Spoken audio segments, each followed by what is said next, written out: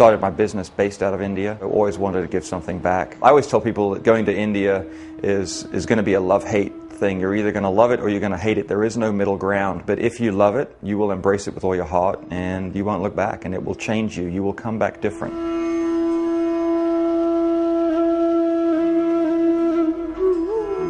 The work the Miracle Foundation does is absolutely necessary. When you're in the train stations, when you're in the bus stations, when you're just traveling around, especially in the big cities, it's very, very harsh to see, children who have been maimed or they've got some kind of disease, and it's very sad. The kids that get to go to be a part of the Miracle Foundation and live in one of the orphanages have a tremendous advantage. They get to go to school, they get good nutrition, they're clean, they're healthy, they're checked by doctors on a regular basis. Kids in the train stations don't get any of that. They have to survive and live hand to mouth from day to day. I was afraid to go because I thought the poverty would affect me so much. But finally I just decided to bite the bullet, and I went. And I found it to be one of the most joyful experiences that I'd had. I had this swarm of kids that came around me, and this one little boy came up to me and said, "How do you do?" And from that moment on, I just was in the moment. They're smiling, they're giggly, and they're very radiant. I just felt like my heart just totally opened up while I was there. We do get so wrapped up in our day-to-day lives, and so many of us make excuses. Oh, we don't have the time, we don't have the money, we don't have the energy, we have a family to take care of. But life is about making difficult decisions and doing things that are outside your comfort level. And if you're sitting at home and wondering if you should do this, just do it. I mean, what's the worst that can happen? You're on a plane for 14 hours and you don't like the country and you're hot and you don't enjoy the kids. I mean, there's no chance of that happening.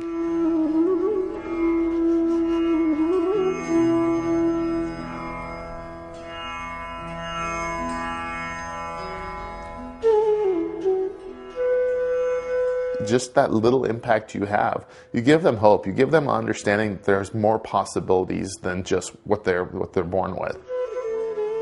You can feel that they know you're caring about them.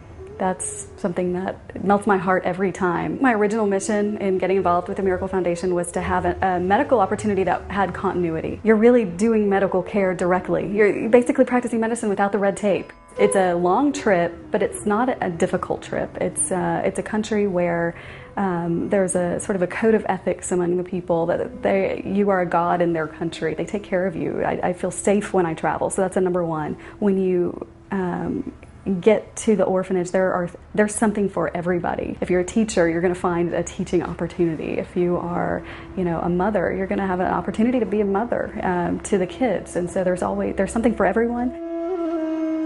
They kind of get to see what we're like, American teenagers are like. I'll tell them that I go to high school and that I'm going to go to college and that I have, that I would want to have a job when I grow up and everything, and they see that we're dreaming things like that and that we believe that we can do things like that, and it makes them believe it too. It's I guess humbling, because these kids, you meet them and they're all so happy, happier than a lot of people I know here who have money and cars. Before you get to the orphanage and you go on the streets of India and just see the hundreds of people that aren't being helped, and it's just so hard. Hoping anyway that eventually in years that there won't be as many kids on that street and stuff. I think that's what gets me through. What made me feel comfortable was that there was not a specific religion or belief really respected, that there wasn't, as I say, a particular religion pushed on these children. Just a lot of love from a lot of different people. I had a game of badminton with a couple of the kids, and other girls want to comb your hair and put makeup on. I think a lot of people think that you go to a place like that, you're giving, and it's all about them, but actually you get back something that will never leave you. The Miracle Foundation gives you hope, at the end of the day, that you pray and hope that, I know you can't save 25 million children or orphans, but it's one orphan at a time.